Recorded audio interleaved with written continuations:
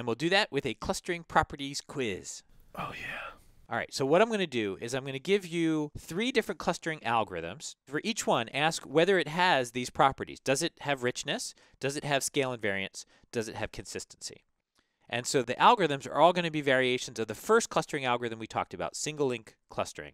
And so what we're going to do is we're going to run single-link clustering, but to make it a clustering algorithm, we have to decide under what conditions are we going to stop building our clusters.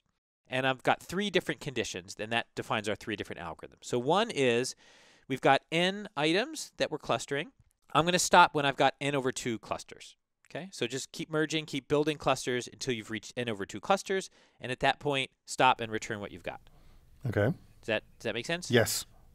All right, and you remember enough about single-link clustering for that to be meaningful? But it's where we're going to start off with everything in its own cluster and then merge them together by whatever 2 clusters are closest together, and then iterate. Yes.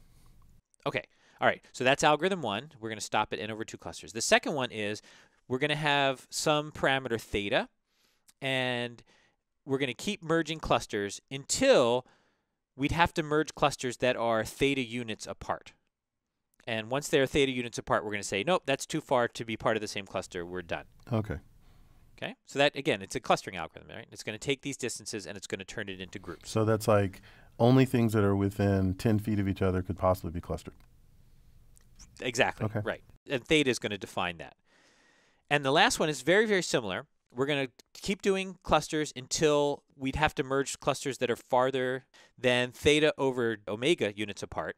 And omega, in this case, is going to be defined to be the largest pairwise distance over the entire data set. That's an omega? Yes. Okay. And that's a capital D. At least now it is. Okay. All right, good. So if you understand these algorithms, what I'd like you to do is say which of these have the richness property, which of them have scale invariance, which of them have consistency.